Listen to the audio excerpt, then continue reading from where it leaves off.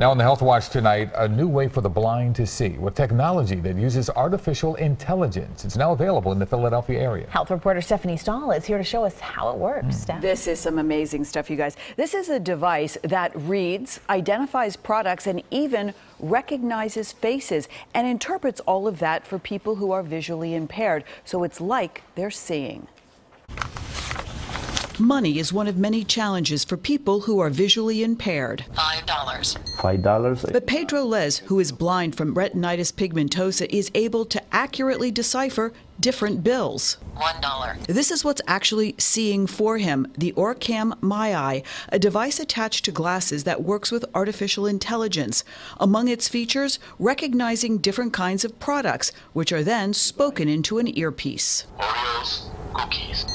It will tell me it's Oreos cookies. It doesn't see for you, it interprets for you. Dr. Georgia Crozier with More Eye Institute says MyEye is unlike other devices that work with magnification. This sees for the person and translates it into words. I think it's the best thing I've seen on the market in years. I'm going to point. MyEye works with hand commands by pointing to an object, here to read a brochure, and a hand gesture to stop halts the activity.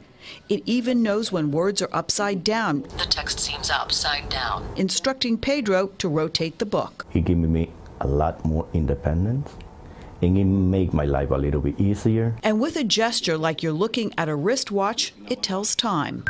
The time is 11:55 a.m. Without a watch, that's amazing. Yeah. Now it's easy for Pedro to order lunch from an online menu or read signs on buildings. I'm going to go back to you. Stephanie.